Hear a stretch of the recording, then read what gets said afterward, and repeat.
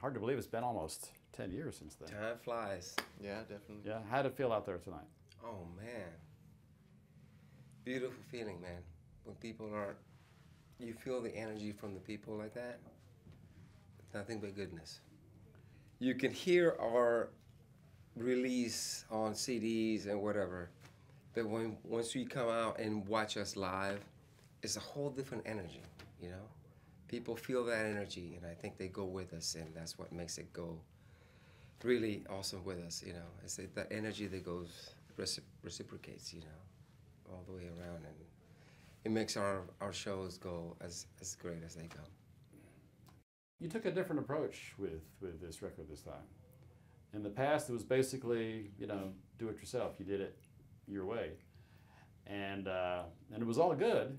So why did you decide to mix it up, change the way you did it this time? Well, we'd done it that way for years, and you know, I guess when you reach this point, we were 5 albums in. This was our 6th record.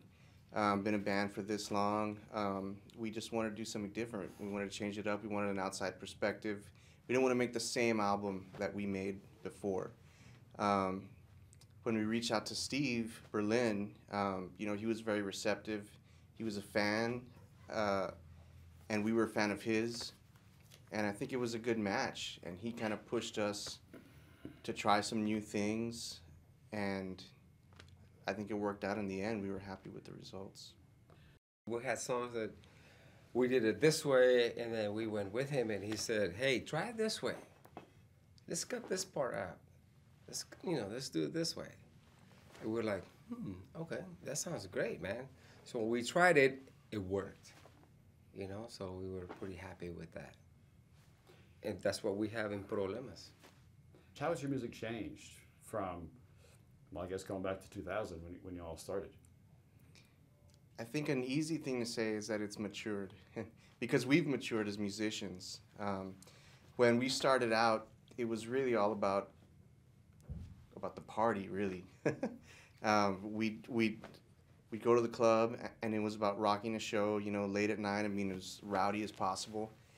And the music was there, and we loved playing it, but I think we were concentrating more on the show and the reaction. Probably when Jose joined the band, which was about 2 years in, we started to get a little more serious about the writing. And that's grown the whole time to where we are now. So the writing has matured, the musicianship has matured, and I think we're a little more concerned with what we're presenting. Of course, we're still trying to rock the party, but it's a little bit different. So speaking of the writing, how do you write your songs? It could be a collective thing. Everybody's involved. Absolutely. There's some of the stuff, and some of the stuff we give the opportunity to people to bring their own ideas and develop that. So yeah, I mean, we're all receptive to people's whatever they have, and then if the person has the whole idea, then we'll do that. If the person has like an idea and then we need to develop it, then everybody can pitch in, and boom, here we go. You know, so there's different approaches to it. Even though we're trying to evolve musically, you know, we're trying to do something different. We mix this with that, but we always go back to what made Grupo Fantasma what it is with the fans. You know, people want to hear that groove that makes them dance. You know what I mean? So if we can do that, and then we go in different directions and try to make it new, so to speak. It's not really new, but you're just mixing different ideas and see what really fits. And people, even, you know, in Austin it's like a beautiful place to be, because they're really receptive to what we do, and we're really happy and proud to be here in Austin, Texas. So that's what we do. You know, we try to do new ideas and then see if it catches on with people, and then we'll try to evolve and then to go into the next thing, which is what we don't know. Mm-hmm. But I'd love to hear your story about how you made that connection with Prince, how he discovered your music, and how you guys, what was it like to begin with? to be able to work with Prince, to play with Prince? Well, you know, it started out in 2006 when he had his club in Las Vegas, 3121. And we had a connection where we found out that he needed a band for Thanksgiving night, because it was a Latin night. It was a Thursday night. And we, through this connection, they asked us to send in a CD. It was our live album at the time. They said Prince was going to check it out, which we thought was bogus. Like, yeah, whatever, Prince is going to check it out. But we got word back that he liked it. He liked it? Yeah. And they wanted us to go out there. So we flew out. We canceled our plans. It was super last minute. We canceled our Thanksgiving plans. We go out there. We do the show. There weren't many people in the club. We didn't meet Prince. His gear was set up, and obviously signs of him everywhere. But we didn't actually meet him. Yeah. So we do the show. Someone thinks they catch a glimpse of him on the side stage area. Like, hey, I think I saw Prince. All right. So we play late at night. I think we started at 1 in the morning. We were done by like 3:30. Had a flight back to Austin at 6:30 in the morning. We landed and we heard Prince loved it. He wants you guys to be the house band, which means flying out to Vegas every Thursday. So that started this saga. And it was about 3 shows in. Like I said, his gear was always set up. It's about 3 shows in. We're in the middle of one of our tunes. There's a guitar solo coming up, and it's my guitar solo. And I'm about to play this solo. As I go to hit the first note, somebody else starts soloing. He's in. And it's Prince. And he appears like magic. And he's on stage, and he takes my solo. And, of course, I step back and watch him do this. And we're like, oh, my God. And he finishes, and he disappears as quickly as he came in. We finished the show, and that's all we talked about. Wow, we just played with Prince, but we still didn't meet him.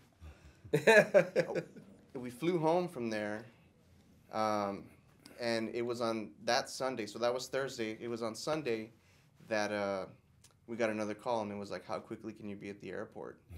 Prince wants you guys in L.A. to play this party for the Golden Globes. He won a Golden Globe that year. And that was the first time we met him. We went out to do this party, and he walked into the room. It was at a hotel in a suite, or a presidential suite. We were set up like in the living room. He walks in. He's like, what's up, y'all? Thanks for coming out. And he's like, we're going to have a party. There's going to be a lot of people here. Some people are going to want to play with you. You guys do your thing, and I'm going to be in and out. Do your thing, he said. And it ended up being this, you know, incredible, star-studded, mega A-list party. Helicopters outside trying to catch a glimpse. But I think that was like the test to see how we could handle something like that. And he gave us tons of freedom. And it went well. And that's really what started it. The relationship kind of blossomed from there, from opening shows to doing private parties with him, to going out to London for his 21 nights in London, opening a show there, doing a private party, doing an after party. In Austin, we did a private party. Yeah, we did a private party in Austin. Tons of after parties. That was kind of his forte, you know. The experience was incredible. You know, the first time that we rehearsed with him, like an actual rehearsal, was we flew to LA for the Alma Awards. And it was a marathon rehearsal. We were at the rehearsal space for probably 6 hours before he showed up. Super nervous. No instruction. He showed up, and it was right to business. He walks in. He's like, y'all want to make some noise? And walks right up to me and asks me what I'm playing on this song and counts it off. Like, no band, just, what are you playing on this song? 1, 2, 3. And I'm like, shit. So I play it for him, and then he grabs his guitar, and he goes, why don't you play this instead? So you can imagine. But anyway, you know, not to get too into it, he taught us a lot. He taught us a lot about showmanship. He taught us a lot about professionalism. Like I said, it was nonstop music with him, always. There was a little bit of joking around, but our relationship with him was about the music, and it was about playing, and it was rehearsing and working out new stuff, and he gave us some freedom. He also taught us a lot of things. And it was just an incredible experience. I mean, obviously for our career, it changed a lot of things for us. It from one day to the next, it became, wow, you guys are the guys that played with Prince. Of course, everybody wanted to know about kind of these frivolous things about him, but for us, it was just like, we're learning so much. It's about the music. It's about this experience, and we took away a lot. And like I said, it changed us, and we'll always be grateful for him giving us that opportunity. I think he put us in some situations that probably for us at the time was way above.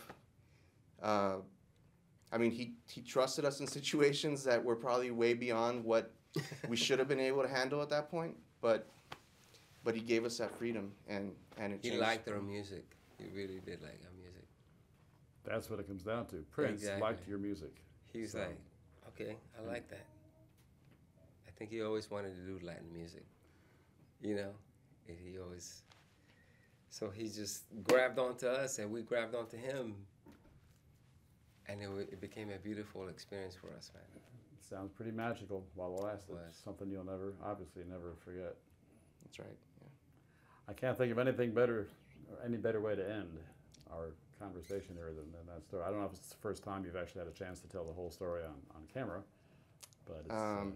yeah, probably on that camera. detail. Yeah. For the record. That's yeah, awesome. for the record, you know. All right. Thank you so much for having us. It's been a great day. Been a lot of magic. Limits. Been a lot of magic out there on the stage. We appreciate tonight, you. so. Thank you, Terry. This was great.